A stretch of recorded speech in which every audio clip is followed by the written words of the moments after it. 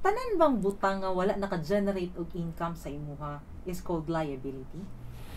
Well, it depends no? So, for example, when it comes to financial statements, na siya tulo ka buok, no? So, we talk about balance sheet, na atay ginatawag na income statement, na po tayo ginatawag na cash flow. Wala siya.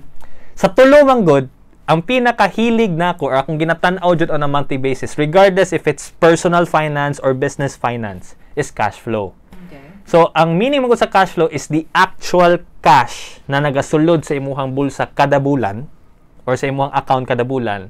And it's the actual cash na nagapagawas sa imuha or expenses nimo on a monthly basis. No? So, for example, sa radio station, gamito na to.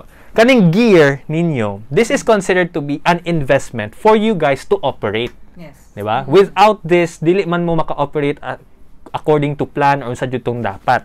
Diba? So, investment siya in that way so that eventually it will attract viewers, it will attract advertising, it will attract income for you guys. Pero, na-consider po siya at the same time as expense kay nagpagawas ta og kwarta to buy this thing. Okay. Diba?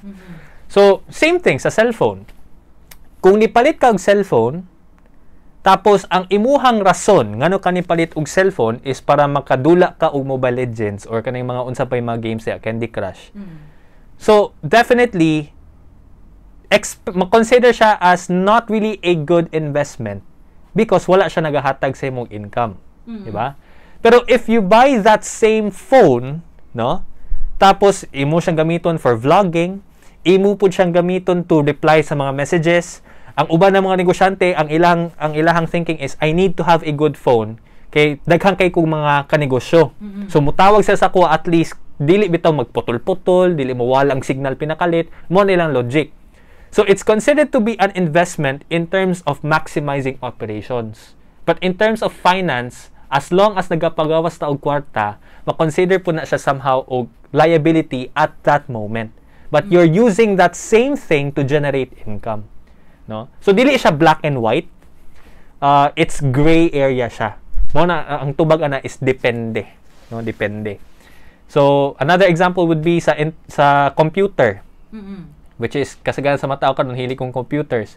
Ang computer, nag-invest ang isa ka internet cafe o computer o nindot na internet para ipaarkila nila og 15 pesos kada oras sa mga tao para madula. That's considered to be an asset for them because it's generating revenue. Diba?